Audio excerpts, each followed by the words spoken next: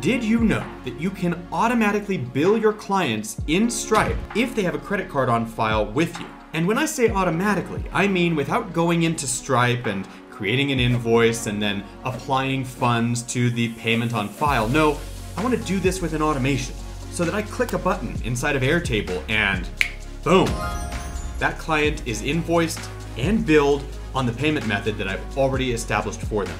Well, this is all entirely possible, and it is exactly what we're going to be breaking down in this video. We're doing a deep dive on the automations required here. So if that's of interest, stick around and let's get into it.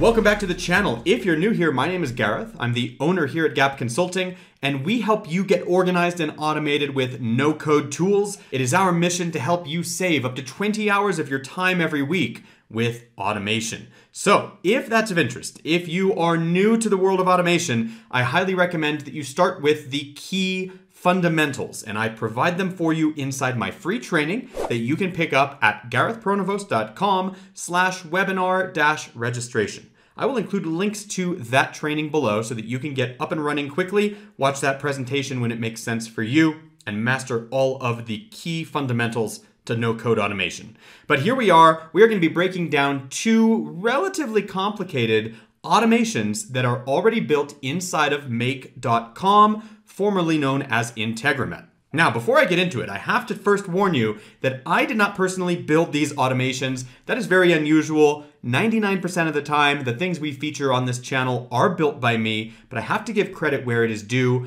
A very talented developer on our team by the name of Kamille put these together. So these are actually her works that I'm going to be sharing with you here. Now, let's get on into it, and we're going to jump into the first automation. Before we can automatically bill a client, of course, we have to first assume, or this presupposes, that we have a method of payment on file for that client. And the only way that we're ever going to get a method of payment on file is if that client has already completed an invoice with us inside of Stripe. So before we get to the point where we are auto-billing clients on future invoices, we have to have the original invoice. And what we also have to do, not only is it enough to say, hey, we had them charge that particular card or make that payment through whatever method, we also need to establish that that is the key fundamental way that that particular client will pay. We do this by setting a default payment method, and we can do this with our first automation. So let's jump into how that first one works. Here I am inside of the scenario in make.com, and the trigger of the automation can be a webhook. In this particular case, we are using a webhook and we are passing with it the record ID of the record in Airtable that this pertains to. So the webhook trigger sends along a record ID, and now we're going to look up the particular invoice that was just paid. So basically what the webhook says is, hey, an invoice was paid, and here's the record ID for that particular invoice. Let's go to the next step. So now we are going to find this inside of Airtable.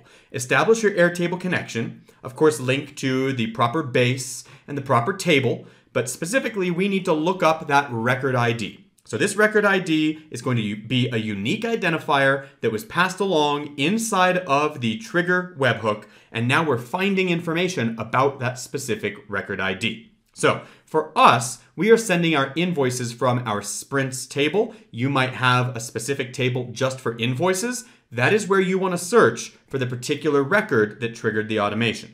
All right, that's it for this step. Now we have the record in Airtable, and we are ready to start talking to Stripe using the information that we found in that record. So we are first going to apply a filter here. We are only going to move forward if and only if the invoice ID inside of Airtable is not blank. Now, an invoice ID is something that our system is passing to Airtable at the time that we create an invoice in Stripe. So we have another separate automation that says when this invoice is created, I'm going to go into Airtable, build a record for that invoice, and add the invoice ID to that record. This is a unique way that we can look up that invoice inside of Stripe. So of course, we can't go on to the next step unless we know what the invoice ID is that was just paid. So now that we've established that we found the record in Airtable, and we've established that there exists an invoice ID, we can move on to the next step. Without any errors, we are now able to look up an invoice inside of Stripe. So this particular connection here is going to be to our Stripe account, and we are using the action of retrieving an invoice. And here we are going to look up the invoice inside of Stripe based on the invoice ID that we just established exists thanks to the previous step. All right, so now we come out of this particular step with the invoice ID that was just paid from Stripe. Next step is to retrieve the customer. Now it's important to note that the customer inside of Stripe is very different from the invoice inside of Stripe. A customer object is going to contain things like a customer ID, the spend by that customer, the payment terms of that customer. Inside of the invoice, we have the invoice creation, total, and of course, an invoice is assigned to a customer. So it's important that we perform these two searches separately.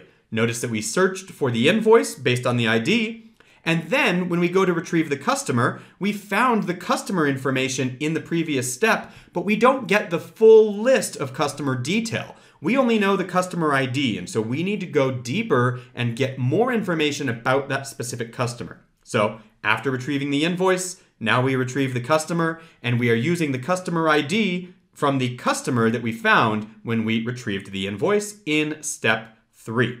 All right, so now we have the invoice in Stripe, we have the customer in Stripe, and we're ready for the next step in the automation. We're going to retrieve the payment intent. Now the payment intent is if this succeeded or failed when the customer went to pay this invoice. And the payment intent has its own specific ID that is unique for every single attempted payment that Stripe processes. So this particular payment ID is coming from the invoice that we retrieved, again, in step 3. So we are searching Stripe, and we are trying to retrieve that payment intent based on the ID that we found in the 3rd step. Now we have all the pieces that we need. So only if the intent to pay succeeded. Remember, I mentioned that a payment in Stripe might fail. Somebody might try to make a payment that doesn't go through. We only want to move forward to our final step here if the payment succeeded. So all of this work, all of these steps that we've set up so far, all hinges upon this last piece, that payment went through successfully. And if it did, now it's time to update the customer. And what do we want to update? Well, we're going to update the customer ID based on the customer that we found in previous steps. But what we really need to update all the way down here is the default payment method ID. It's the default payment method that we are trying to update with the payment that was used to process the previous invoice. So I am updating the default payment method ID with the method of payment that was used when closing out this first invoice. So what does this do for us? Well, now we have a default payment method for our client that just paid an invoice. So now we are able to say for future invoices, well, I'm going to create a future invoice and charge the payment method that's been put on file for that particular client. If you don't have this automation in place, then we won't be automatically creating the default payment method for the client. And by default, then we won't be able to charge the client because we don't have a method actually on file in the default setting. So that's the whole purpose of this automation. Now we're going to drop into a slightly more complicated automation where we can create invoices and automatically charge that method on file. Let me go through this one with you step by step. It all starts from a trigger in Airtable. In this particular case, something in Airtable is going to trigger the automation, but you could trigger this from a webhook or Smart Suite or any other software tool. Basically what we're saying is we're going to pass along some information about an invoice and some information about a customer, and we're going to then create an invoice for that customer and charge the payment method on file. Here's how it works. Whatever that trigger is, we're going to then move on to extrapolate more information about what we're doing here. So in our particular case, we're searching our base in Airtable. We're looking at our sprints table, which is again where we store our invoices. and we are looking up the record ID that triggered this automation. So we're finding information about the invoice and about the customer that's assigned to that invoice inside of Airtable. Now, bear in mind, all we've done is created this invoice inside of Airtable. We haven't actually invoiced the client. We haven't charged a method on file yet. And so that's setting all of this up, putting all of this into motion. Now we've got a little bit of a filter here. This particular filter is saying that the customer has an email or a Stripe ID or just an ID. Now we can't move forward if we don't have one of these three elements. If we don't have an email address, if we don't have a Stripe ID for the customer, if we don't have the ID for the record, well, we can't move forward. And so this is a little bit of a fail-safe to make sure that our automation does not error out. Only if we have one of those pieces of information will we go into the heart of the automation. This little break here is basically saying that if we can't fulfill that, if we don't have one of these conditions for our filter, well then we're going to break. And basically this prevents us from erroring out on our automation. So if we go and we search for this record and it doesn't pass this filter, well then by default, we're just gonna stop the automation and no harm, no foul, no errors will be created here and we can just wait for the next one. All right, so assuming that we do have one of those elements, now we need to get the customer inside of Stripe. So how do we do that? Well, we will use the billing contact Stripe ID. This billing contact Stripe ID is going to be a unique ID for the person that has the customer object in Stripe. So by using this Stripe ID, we can identify the customer, and that's what we're doing. We're finding the information about that customer in Stripe. Now, if the customer exists, so we've tried to get the customer. If we are able to get a customer, and by that we say, well, we have a customer ID, so we can move on. If we have that customer ID, then now we have the information about the customer, we can create the invoice, create the item, create the invoice, finalize it, and then go back to Airtable. But if we were not able to actually find that customer, then we're gonna go down a different path. The different path is, well, we've got an invalid customer ID. So this is the default. If the customer exists, we will go up this way. And if not, then we will fall down the default path, which is we didn't have a success on this filter.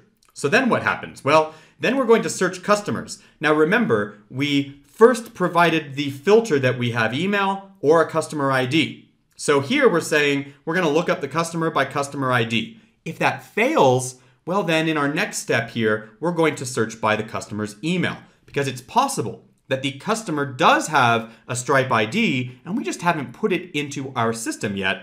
And so therefore our automation didn't know.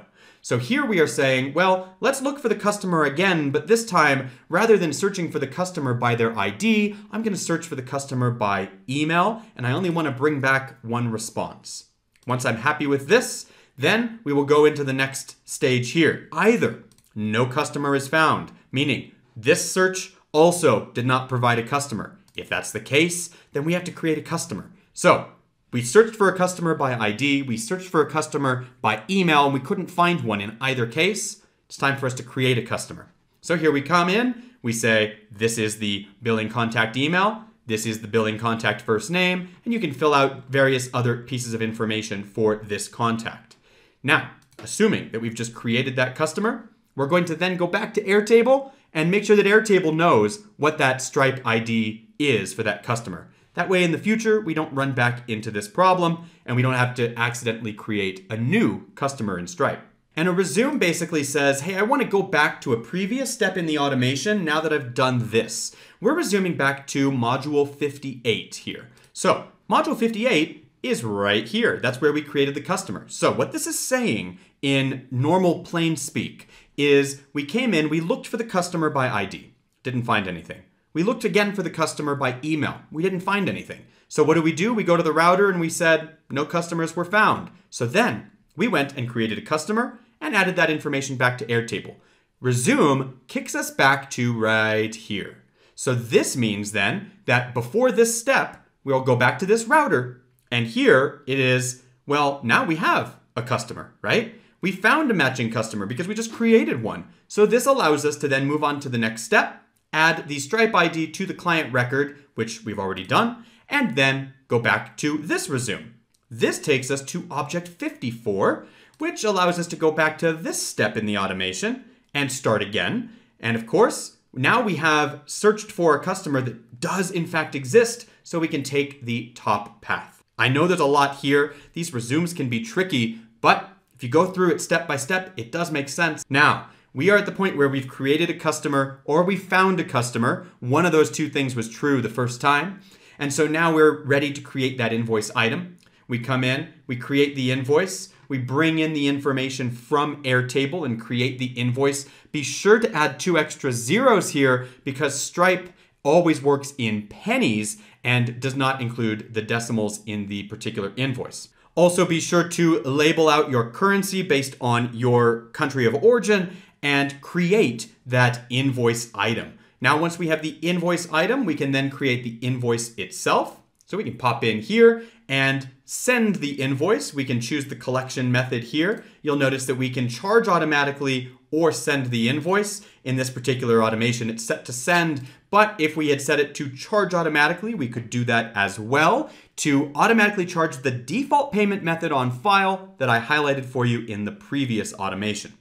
Now, once we're done here, we will finalize the invoice, and we are simply passing in the invoice ID that we created in the previous step, and we are finalizing that invoice. If you don't finalize an invoice, it will remain as a draft inside of Stripe, and you can't collect payment on it until it's been finalized. Now, our invoice has been finalized in Stripe, so we're gonna go back to Airtable and update Airtable with that information. We're going back to the very record ID that started it all, that came from the very beginning of the automation. And we're gonna scroll on down here and update the invoice ID inside of Airtable. So we're storing the invoice ID inside of Airtable for future reference if we ever need to quickly look it up in Stripe. And we also like to put the Sprint invoice link in here. So this is the hosted invoice URL that allows people to just use that link and go and make the payment. We also store this in Airtable so that if our clients call and say, hey, where's that invoice again? We have that URL easily on file and we can just send it right on over. Now, we're also updating some stuff that relates to the date because the way that we work with our clients, we want to start the sprint date immediately. So we're bringing in that now. But other than that, those are the key components that go into creating an automation to automatically invoice clients with just a simple push of a button and send them a working link from Stripe where they can just pay you directly. All of this driven from Airtable and driven through Make Automation. I know we went super fast in this video, but if you need help on this or customization for your own version, do swing by our website. We have our consultants standing by and they can perform these very automations for you. And as always, if you haven't already, please subscribe to the channel so that you see more videos like this that have to do with no-code tools and automation. And in the meantime, keep on building.